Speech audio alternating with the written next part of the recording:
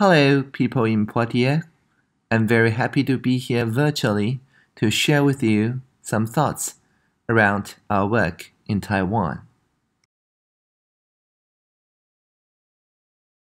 How do you use technology to improve citizens' lives?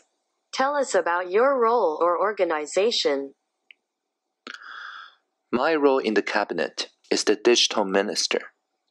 I am in charge of the public digital innovation space, a digital service at the national level.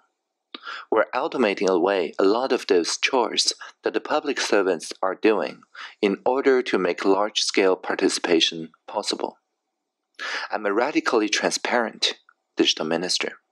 By that, I mean that journalists, lobbyists, and everybody gets to ask me questions, but only publicly.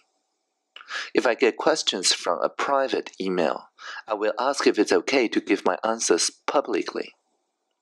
If not, I just give them links to what my previous statements are. And this applies not just to the lobbyists and journalists, but also internal meetings. For all of the hundreds of internal meetings that I have had since I became digital minister, everything was transcribed. There are written records for everything everybody said during those meetings, which are published online. The effect of this is very surprising. The bureaucrats actually become very innovative and risk-taking, and propose some very good ideas under this condition.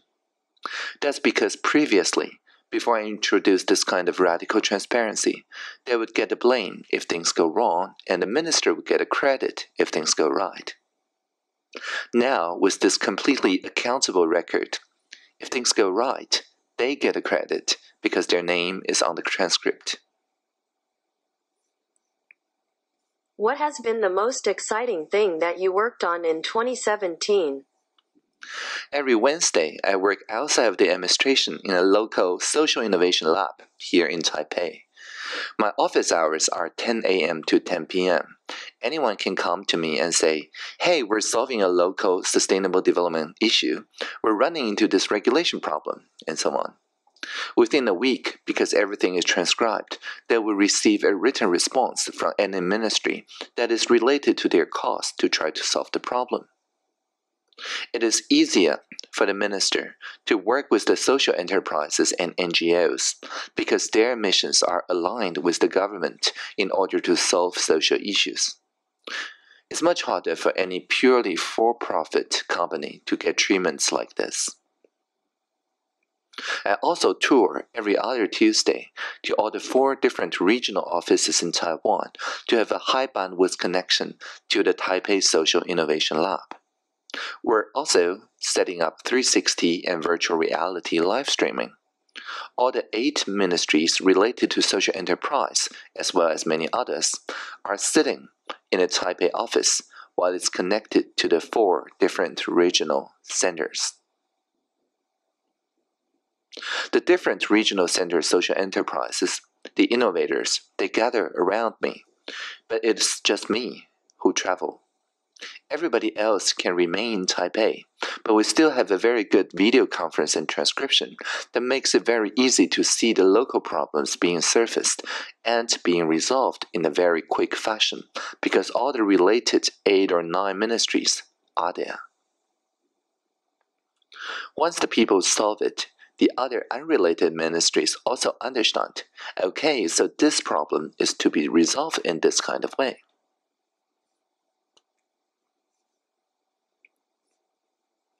What tool or technique particularly interests you for 2018? We are now actively experimenting using AI as co-facilitators in collaborative meetings. It is our priority to support all people in participating fully and freely. In 2017, we have utilized AI to provide full remote participation for large groups of participants, and we're now taking the platform to the next level by bringing participants into a shared reality environment, complete with real-time captioning and an immersive environment. In 2018, we look forward to welcome people with different learning inclinations to participate and contribute freely in the ways that they are most comfortable.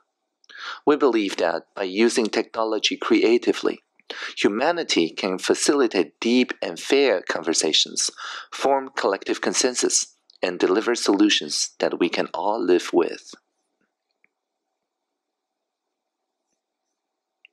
If you were to share one piece of advice that you learned in 2017, what would it be?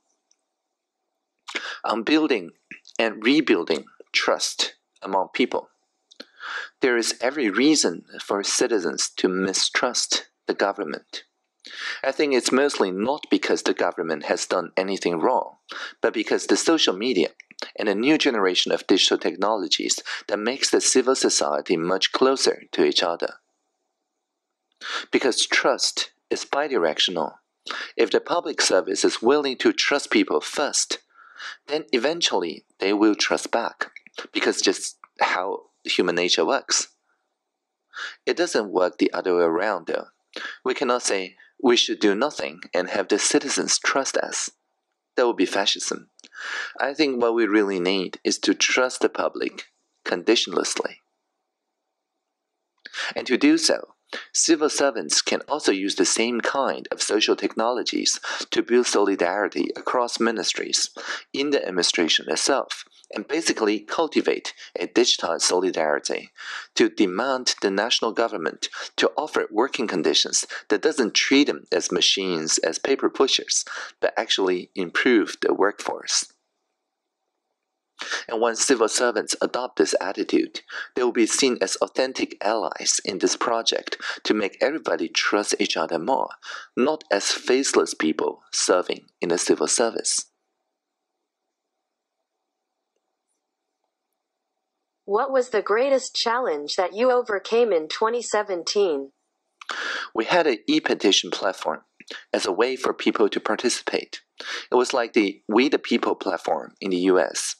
It did not receive much attention because for cross-ministry issues, people would get those very blank, very bureaucratic answers that doesn't really solve their problems, but just explains why they can't do much about it. After I became the digital minister, we asked each ministry to send a team, at least one person, to serve as participation officers. We assembled this virtual team of 50 people online, using Rocket Chat and other tools for online engagement.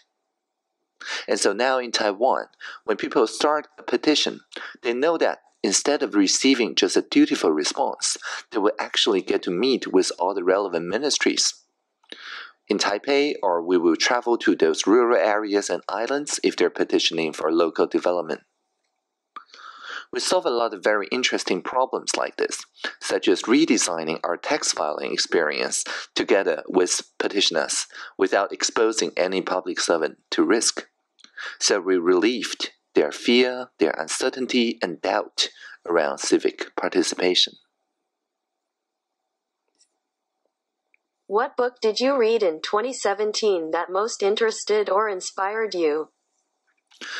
The philosopher Martha Nussbaum's new book, Anger and Forgiveness, was instrumental in shaping my understanding of the ongoing transitional justice process that people in Taiwan are going through. Who inspired you in 2017 and why? I'm inspired by the participants at a Personal Democracy Forum in New York City as they converged on this inspirational consensus statement on the AI-facilitated online conversation POLIS in real time during my talk. We need to listen to people with opposing views to find the values we share.